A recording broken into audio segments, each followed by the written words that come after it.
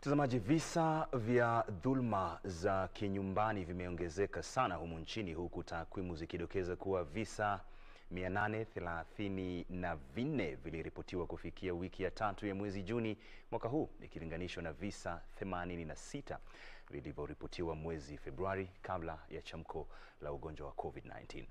Mkurugenzi wa baraza la Umoja wa Mataifa kuhusu masuala ya wanawake humu nchini, amesema janga la corona limewaweka wanawake na wasichana katika hatari kubwa, na hivyo ipo haja ya kuchukua hatua madhubuti kubadili hali hiyo. Kamchemenza na taarifa kamili. Kutokana na janga la ugonjwa wa covid-19, jinsia ya kike inasemekana imeathirika mno ikilinganishwa na ya kiume. Visa vya ghasia za kinyumbani na mimba za utotoni vinazidi kuongezeka. Kulingana na mkurugenzi wa wanawake wa Umoja wa Mataifa hapa nchini, kwa mujibu wa nambari ya simu ya 1195 ya kupokea visa vya aina hiyo, ilidhihirisha kuwa vimeongezeka kwa asilimia 775 tangu chamko la ugonjwa wa covid-19 kuripotiwa humu nchini. So in actual numbers, we have at the third week of June 834 cases that have gone through reported gender-based violence cases, compared to 86 only in February before the COVID-19 started. Takwimu hizo za kutamausha zilitolewa wakati wa kukabidhi msaada wa chakula na misaada mingineyo inayolenga kusaidia familia zisizojiweza. 35% of cases that were reported on sexual violence in the first 2 weeks of COVID-19 were on sexual violence. Wherever a woman is battered, a child is either physically battered or emotionally battered.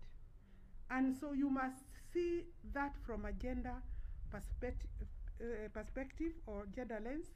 And you must see also a child that has either learned that gender violence is normal. And so it becomes very hard to eradicate the vice. How do we move from here? We already have the numbers. We already have the statistics.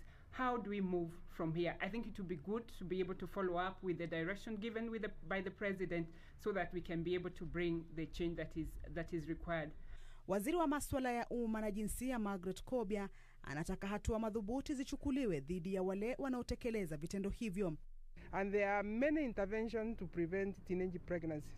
Counseling from the parents, counseling from the community, avoiding incidences and awareness that will prevent girls getting into that.